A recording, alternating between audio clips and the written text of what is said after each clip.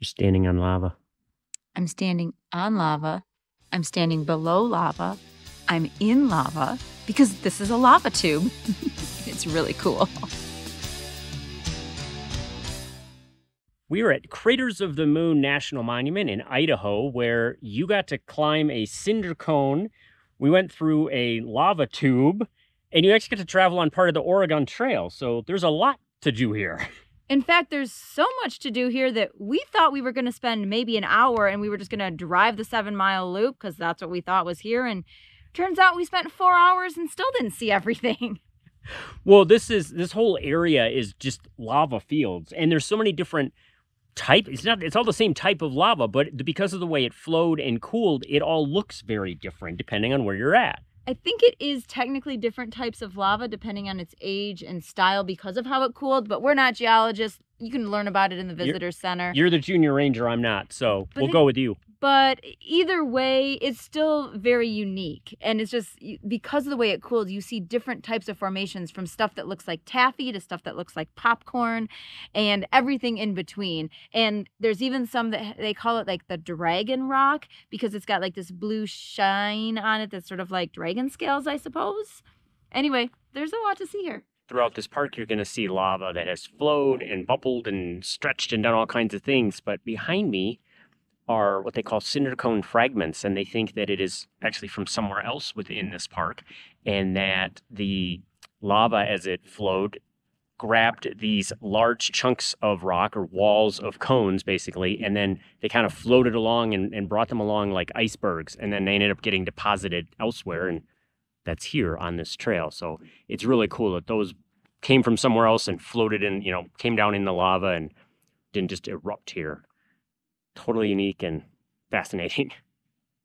There is a lot to see here. There's a really good mix of trails. There's no trail that's super long, I think. Some are steeper. There's one that's a couple of miles, I think is maybe the longest.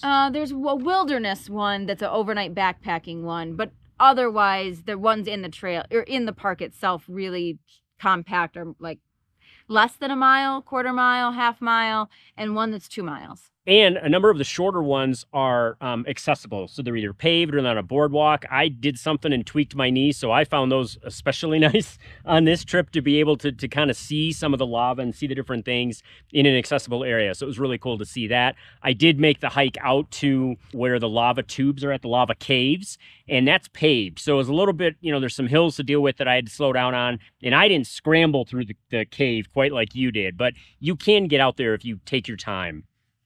I had fun doing the cave scramble, as I guess you'd call it. And the thing about that is you actually have to get a special permit at the visitor center if you want to go out and do that. They're dealing with the white nose syndrome with the bats. So they have a lot of questions for you regarding if you've been in caves before, making sure that you're not wearing the same shoes or clothing or hats that, you might have worn in other caves. So you have to check in with a ranger and get a free permit. But then once you're out there, there's a couple different caves that you can go down into.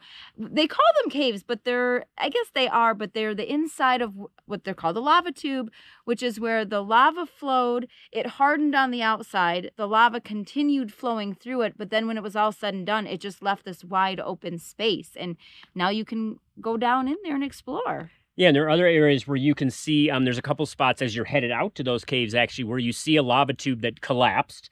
And then across the path from it is a lava tube, they said, sort of collapsed like a souffle, like it deflated. So it's really cool to see the different ways that the lava has changed over time as well.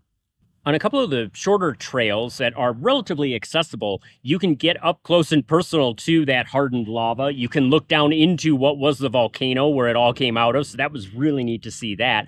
I was not up for it today, but you actually went up something called Inferno Cone. Yeah, that was really cool. It was short, but steep, but worth it. I'm on my way to hike to the top of Inferno Cone here behind me. It's a pretty steep climb. According to the sign, the cinders that it's made up of were actually blown here from another volcano, that this itself was not a cone that erupted, but the cinders were all piled here and formed a cone. But it's supposed to provide really good views when you get to the top. So let's go find out.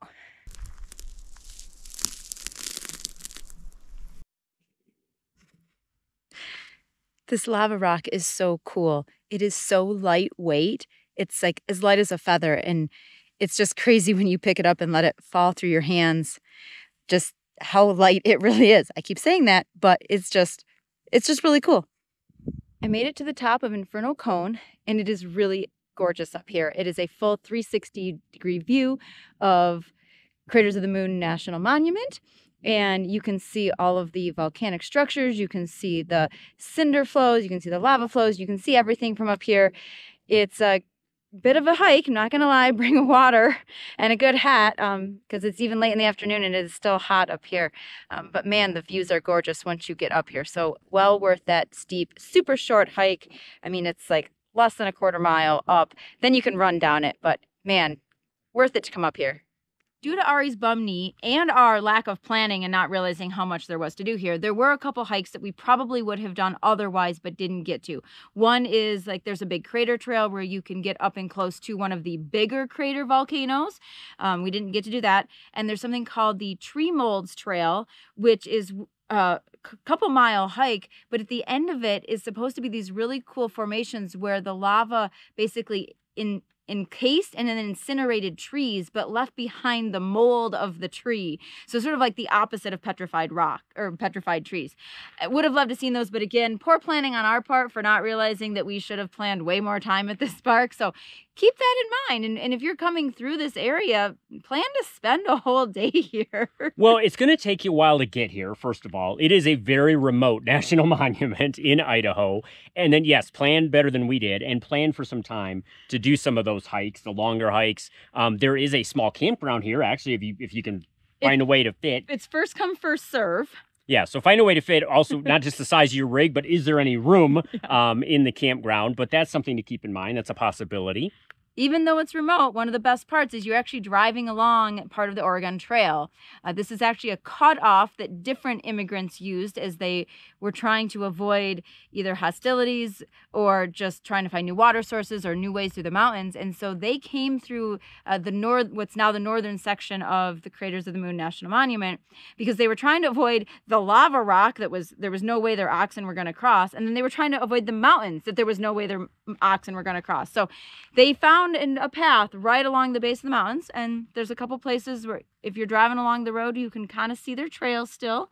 So that was kind of neat and unique and worth it since you're coming all the way out here in the middle of the nowhere.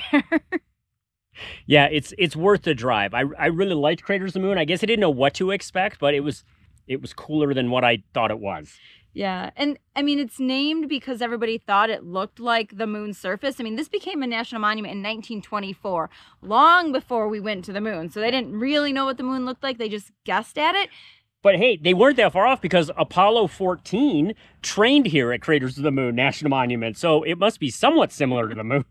Yeah, different kind of geology, but similar looking apparently. So it all ties together in the end. In the end, yeah. But again, it's a national monument, not a national park, but it's really much larger than I thought. And I think that's a key thing where I say you need to plan to spend some more time here maybe than we did. But if you get a chance, get to Idaho, get to Craters of the Moon National Monument. In the meantime, keep on trekking. And we'll see you out there.